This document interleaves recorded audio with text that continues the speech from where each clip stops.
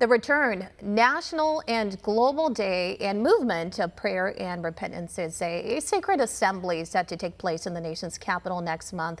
Author of What Are the Odds? From Crack Addict to CEO and inventor and CEO of MyPillow, Mike Lindell, joins us now live to talk more about this event. Hello, Mike. Thank you for joining us today. Thanks for having me on. So what can you tell us about this movement, and why is it called The Return?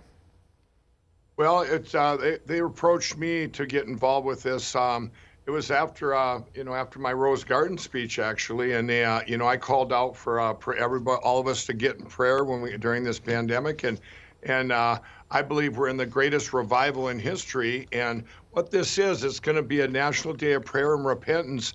This hasn't been done since Abraham Lincoln, where you had a gathering like that, and it's going to be worldwide, and it's going to be, I want it to be one of the biggest events in history where we can all repent for God. And, our nation turned its back on God, and we've gotten away from that.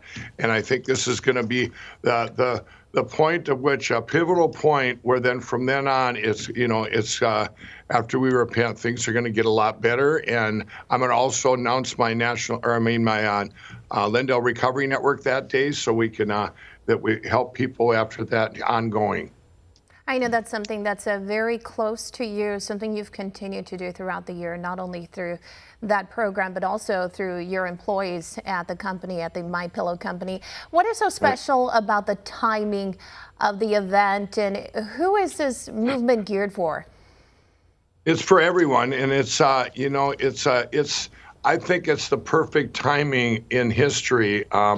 We have an opportunity, or people are looking for hope when things are bad, when things are going bad. When things are going good, everybody just seems to forget about God, and I think this is the perfect timing where we need to all repent and ask for forgiveness, and then start be the biggest revival in history. A positive message. I agree with that. We all need a little bit more positivity right now. I know, we mentioned it'll be taking place in the nation's capital, but for those people who can't make it, how can they participate, possibly at home? Well, there's going to be, you have the website. If you go to the website, thereturn.org, you can check out everything there, and you'll be able to watch it. You'll be able to. It's going to be televised worldwide, and there's going to be so many amazing evangelist speakers there. I'm going to be speaking towards the evening, and it's going to be a huge event. We're going to be. This is not just here. This is going to be global. This is everyone. I really think it's going to be everyone's going to be getting involved, even people that say they're not, because this is the time of. We need revival, we need repentance, and we need hope, and Jesus is our hope.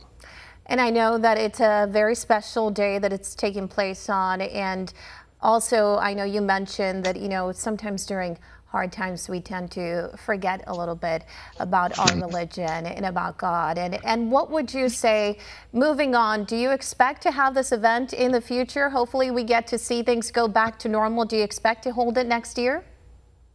That I don't know. It's I hope it's an ongoing thing. I'm hoping the president makes it a national day of repentance, and national, makes it a day that we can have every year to have this repentance. Like I say, it hasn't been done since Abraham Lincoln. So, I'm praying that we do it every year on that day, we've got the movement. It centers around 5 things: repentance, reconciliation, restoration, revival, and reformation. And these are all things we need right now.